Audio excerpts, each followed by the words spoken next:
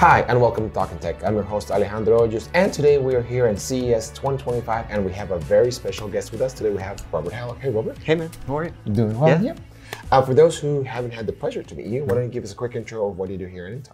I'm the Vice President and General Manager of AI and Technical Marketing at Intel for CPUs. Awesome. Thank you for being here with us. And Gladly. before we jump into today's topic, I want to address our audience here for a second. And so today at CES, we launched two mobile processors. We launched the Intel Core Ultra 200H and the 200HX. That's right. And we actually have a video actually featuring you, giving you all the different details. That's a lot of my face.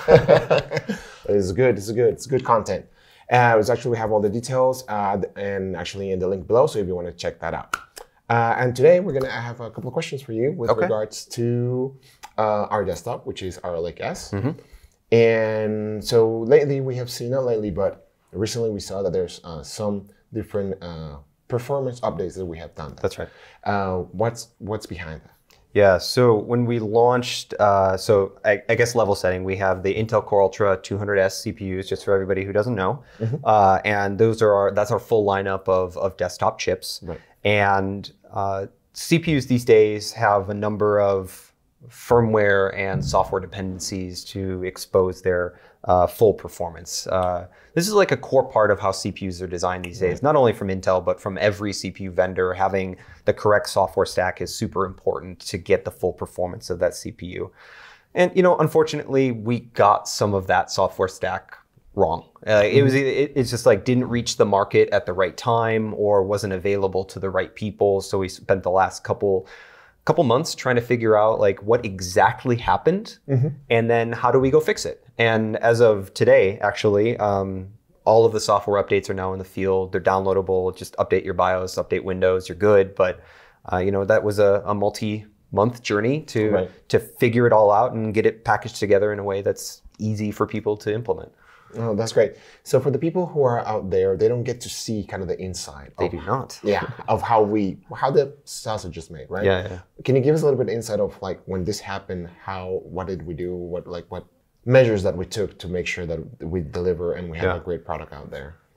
So first and foremost, we have multiple labs at Intel in Portland, Oregon, and Santa Clara, California, that measure the performance of our silicon before launch. And we were seeing very robust, stable performance on this CPU, and then we handed the hardware off to the reviewer community, and they did not see the same thing in any way. Performance was much lower than what we were seeing and measuring, and this information came to us in bits and pieces. We'd hear a piece of info from one review over here, another from a review over here, and it took a while for us to start assembling a complete picture of that something might be amiss. Right. And so that was a moment where we were like, ooh, we need to work on this very quickly. And then, so we got together, I'm going to go corporate jargon for a minute. We pulled together what we call a tiger team, which is experts from around the company to start reverse engineering what exactly happened. Because the reports were all over the place. Some reviewers would say, hey, I ran this benchmark one time, got this score, same benchmark the second time, totally different score. But another reviewer would report totally different results. They would say, same benchmark, I got the same score back to back. Okay, so now you have the same test on the same hardware producing two different results for two different people. And then it started multiplying. Right. And so now we had this complicated mix of issue reports that we were filing in a tracker, and the whole team had to figure out like which one of these are real reports, which of these are maybe user error that happens from time to time, and why? Why? That's the hard one, because a lot of these reports were erratic or intermittent or isolated. And so it was hard to get all the data in one place to figure out the true root cause. And that took a really solid 6 weeks. We were on meetings pretty much 7 days a week for about 6 weeks to try to figure it out. Yeah, so you get all this data, and from that data you have to figure it out like, okay, which one's user error? And not only that, from the data you're getting, you have to be able to reproduce it. That's really hard. At the lab, and that's really hard. That's really hard. That's where the issues were running. Yeah, because a lot of the time we get a report that says, hey, system did this. Okay, now we need to get to, exactly what BIOS settings were you running, down to the individual setting on an individual BIOS on an individual motherboard. Okay, what OS settings did you have? How many Windows updates did you apply? What version of the software you're running? Like it gets to this extraordinarily complex data set very quickly, and then it's like times X number of reports. And so now you have this huge spreadsheet of issue reports, each one with piecemeal information, and none of them provide a complete picture. And now you have to spend lab time trying to fill in the blanks, and that's very challenging. It's a lot of exploratory work. It's a lot of guessing and experimentation, and that's just how issue reports go. That it's not unique to Intel. That's just industry-wide sort of thing. You never really get enough, but that's what the team spent time doing, trying to recreate exactly the environments that we were receiving these reports from, and then trying to figure out, okay, what was missing to get this result. Yeah, it takes a long time, and sometimes you haven't done testing enough. You don't know how much that time consuming is. Oh my God. we were literally on meetings. We took this extraordinarily seriously. We had a team of about 50 people across the company, daily meetings, even weekends and holidays, trying to get this done. And that's the right thing to do, by the way. That's, I'm not saying that's an extraordinary effort, but it is a big deal to pull people away from their day jobs to get this done. But that's the right call. That's the right thing for the reviewer community and the user community. And it just took a while. So let's go over the different issues that we saw that we were able to, by the way, I mean, all Intel was able to figure it out when we're done. So the first one that you guys called out was the processor power management. So tell us a little bit more on that one. Yeah, this is going to get real nerdy real fast. Okay, so inside Windows, you have multiple power plans, power saver, balanced, high performance. And what these plans actually control is how aggressively the CPU pursues high frequency, or how quickly it can go from a sleep state to a high performance state. And at the end of the day, it's all about latency and frequency. And what the PPM package does is optimizes that power plan in the OS for that CPU that you have installed in your system. Out of box, it's generic. It's the same plan for mobile CPUs, 10-watt processors, 200-watt processors. It's so generic. So every industry vendor, including us, deploys these packages, we call it a PPM, to address, customize that plan. And it was, we got the timing wrong. That PPM was supposed to be released in late September. On Windows Update, and it came out like first week November. Right, so we were just out of sync with the time reviewers were looking at the hardware. And we had the PPM within our testing labs. Correct. But the reviewers didn't have access to that yet. Correct, because it just hadn't deployed on Windows Update yet, and that is not a Microsoft thing. I know there's going to be people in the comments like, Microsoft, but like that's on us, right? We just did not get the timing right, because we were thinking about the retail launch date, the availability date versus this reviewer timing. And, that's a communication gap in our company. And in addition to solving, the functional issues, we also spend a lot of time figuring out how do we solve those communication gaps, right? That's the second set of challenges that we, once we got the software into a place where it's, starting to come out into the field, now we have to go fix these institutional limitations that allowed this to happen. And we talked about that a little bit in our blog in December. Yeah, no, that's great. And also the PPM kind of also branched into another issue that we have there, which was the APO, right? Yeah. So Intel APO, or Application Performance Optimizer, it helps games make better scheduling decisions. Games cannot know every single CPU that they're staring at, and sometimes they make choices that aren't the best for performance. And so APO can step in and nudge them into a direction that produces better results. Not every game needs this, not every game benefits from it, but these software features can really help. And every processor vendor has something like this to do that, because it's a relatively common thing in the PC gaming industry. However, APO depends on the processor being in sort of an expected state. Right. The certain number of cores need to be online, and if they're accidentally asleep because you don't have the PPM, then the APO technology can't apply. You don't get the benefit. You also lose the benefit of the PPM. And so now you're double dipping into performance penalties.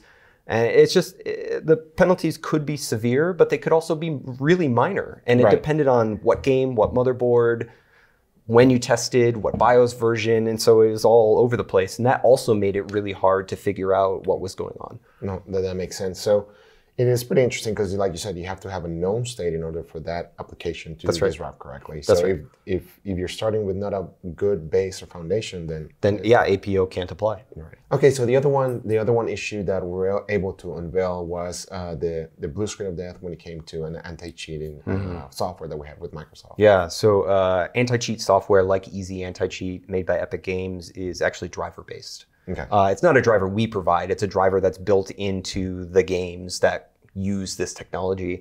And that driver has direct kernel level access in Windows, and that helps it avoid being circumvented. So you can't anti-cheat the anti-cheat, right? But having direct kernel access, if the driver is incompatible in some way with the OS, then you can get blue screens, because if you crash the driver, you crash the kernel. Okay, that makes sense. And so games were using kind of broadly this driver, this Easy Anti-Cheat driver from April of 2024. And right about the time we were launching this new hardware, Windows 11 had updated to 24H2, and it just wasn't compatible with that April anti-cheat driver. Oh. So when you would launch one of these games, because of that compatibility issue, they would simply blue screen at launch. And it just so happened that moment landed on top of us trying to launch this new hardware into the market. What made that really challenging, not even the blue screens, which are hard enough, right? Because we all kind of live and breathe this enthusiast community. As an enthusiast, my number one instinct when I see a blue screen is just to start troubleshooting it. Exactly. Like just try to solve it on my own, try to deal with it, and that instinct slowed down the reports that we were receiving about this issue. It was actually circulating in the market for a couple weeks, but we didn't hear about it until very close to the launch of the 200S products, because reviewers and enthusiasts were just trying to fix it. They didn't know that it was related to. Yeah, they had no idea what was causing this, and they thought, ooh, this is a new hardware, new platform, could be a beta BIOS, could be a stability issue. Did I do something wrong with my configuration? Right. So we ended up reaching out to Epic Games, and they were great. They jumped right on top of this and developed a newer version of the driver for 24H2 in conjunction with Microsoft, and then flushed that through games and game developers, and that got applied automatically on services like Steam, et cetera. And so that's largely cleared up in the market. Oh, that's awesome. It's great to have them to help us. They were super solid. Like I really, really appreciate how seriously Epic Games took that and how quickly they responded. It's a huge credit to their company and their flexibility. And they licked it really, really fast. That's awesome. Yeah, that's great. And I think the last issue that we were able to uncover was related to BIOS settings. Yeah, BIOS settings. During the pre-launch process, there are lots of BIOS updates that are coming into the field, either because a motherboard manufacturer wants to try a new combination of settings, or they have a new optimization that they built in. So they're like, hey guys, just take this, it'll make your system a little faster. And some of those BIOS versions on some motherboards did not have all the right performance settings in effect. And that's, admittedly largely on us. We probably should have gone back with a short list, like a VIP list of the most important performance settings, and triple checked that those were right. We missed that step. And so that led to BIOS updates that might not have the most optimal features enabled. And credit to the motherboard makers, they solved that so fast. That was actually one of the first issues that we fixed with our partners, because it was very easy for them to go, okay, yep, that should be on, that should be off, new BIOS update, done. Nice. So that's actually been solved for a while, but that was a challenge for reviewers that unfortunately we introduced to them, and we've, I can't go into all of it, but we've implemented some new processes and procedures to make sure that doesn't happen again. Yeah. No, so the great thing is we've been able to identify All of them, and we already provided the fixes as of today. That's right.